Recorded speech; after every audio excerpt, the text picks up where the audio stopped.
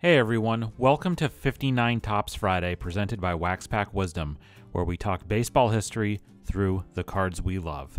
My name is Jake T. O'Donnell. We built the iconic 1959 Topps baseball set, and in this series, we're going through every card to talk about the players, teams, and people who made up Major League Baseball in 1959. Today, we'll cover cards 1 through 9 in the set. Card number 1 belongs to Baseball Commissioner Ford Frick. 1959 would mark the 8th full season of Frick's tenure as commissioner, a position he held until after 1965. Frick was a sports writer and broadcaster when he was hired as the National League's PR director in 1934 and became league president later that year. Frick succeeded Happy Chandler as MLB commissioner in 1951.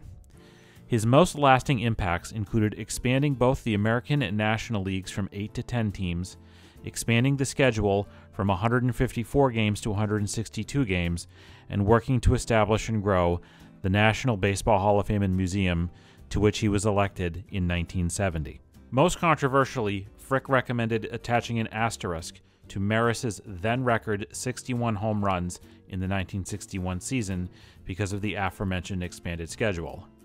It's worth noting this was never reflected in any official record book. Card number 2 belongs to Eddie Yost of the Detroit Tigers. 1959 was Yost's 15th season in the big leagues and his first away from the Washington Senators, where he was their longtime third baseman. Yost was ahead of his time as a hitter. He had few peers in his ability to draw walks. He led the American League in walks 6 times, including 1959. As of this recording, Yost remains 11th in Major League history in walks drawn.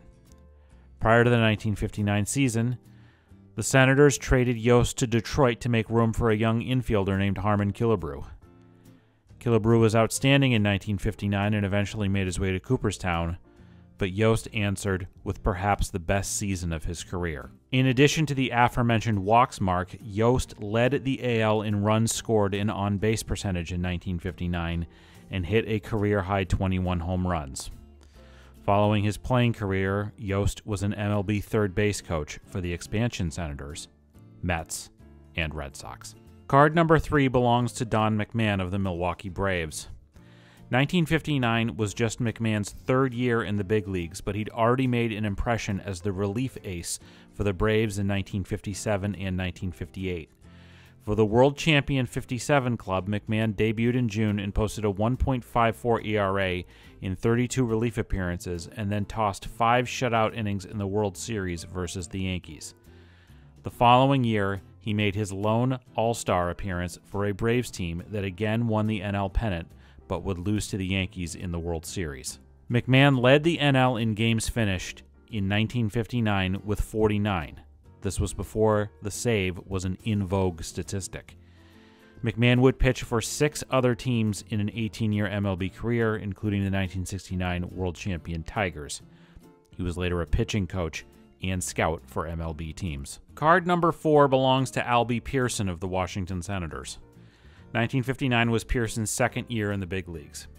After a trade from the Red Sox prior to the 1958 season, Pearson, who stood just 5 feet 5 inches tall and was the shortest player in MLB during his career, took Washington's starting center field job and hit .275 on the year with just 31 strikeouts in 610 plate appearances.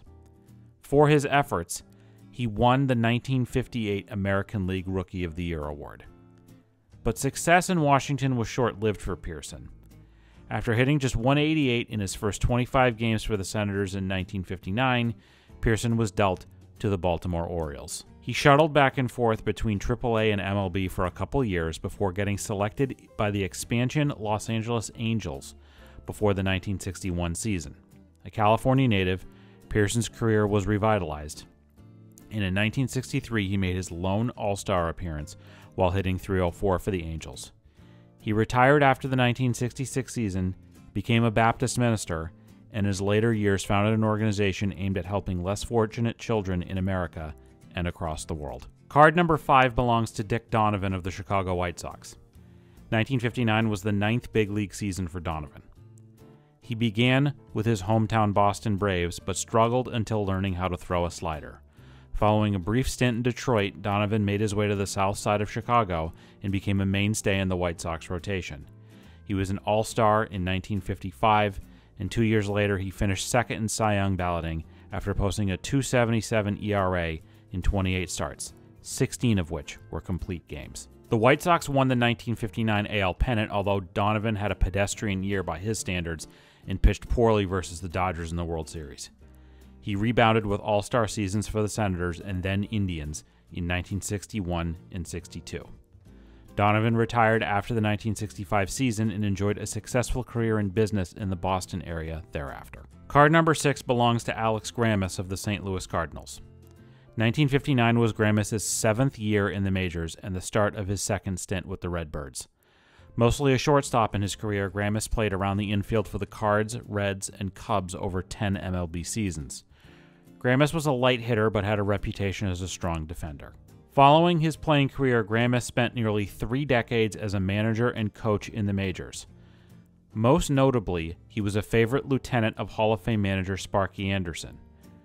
Grammas was the third base coach for the world champions of both 1975 in Cincinnati and 1984 in Detroit under Anderson. Card number 7 belongs to Al Pilarczyk of the Baltimore Orioles.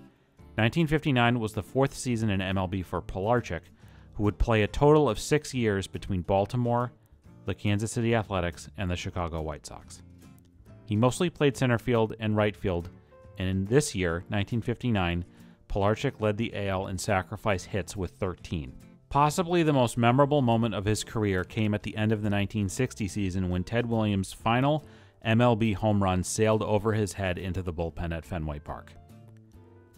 After baseball, Pilarczyk returned to his native Indiana, where he spent over 3 decades as a high school teacher. Card number 8 belongs to the Philadelphia Phillies with the first team checklist of the 1959 Topps set. Unlike later years, when Topps would use such cards to list the accomplishments of the previous year's team, 1959 Topps team cards served a more pragmatic purpose: checklists for the different series of the set. The Phillies team checklist covers cards 1 through 88. As for the Phillies team itself, this was a lean era for the club. Hall of Famers Richie Ashburn and Robin Roberts were winding down their time there. While starters Gene Conley and Jim Owens performed admirably, it wasn't enough to elevate the Phillies from the National League basement, where they finished for the 2nd year in a row. They would finish there again the next 2 years as well. Card number 9 belongs to Paul Giel of the San Francisco Giants. 1959 was the 4th of 6 seasons Giel played in the majors, and he admittedly had a pretty nondescript baseball career. He only tossed 240 big league innings for 4 teams with a 5.39 ERA. Giel is likely best known for his college football career, where he starred as a tailback for the University of Minnesota Golden Gophers from 1951 to 1953. A 2-time All-American, Giel finished 2nd in Heisman Trophy voting in 1953. He was later Minnesota's athletic director and was elected to the College Football Hall of Fame in 1975. That's going to do it for this edition of 59 Topps Friday on Waxpack Wisdom. Do you have a story about one of the people, players, or teams we discussed today? Let us know in the comments. We'd love to hear it. If you enjoyed this video, please give it a like and subscribe to our channel so you don't miss any of our Waxpack Wisdom content. In the description of this video, you will find our source material for this episode, as well as links to where you can follow Waxpack Wisdom on all social media channels. You'll also find a link to a list of our favorite nonprofits and charities. If you enjoyed this video, please consider a donation to one of those organizations. It would mean a lot to us. Thanks very much for watching, and we'll see you next time on Waxpack Wisdom. Take care.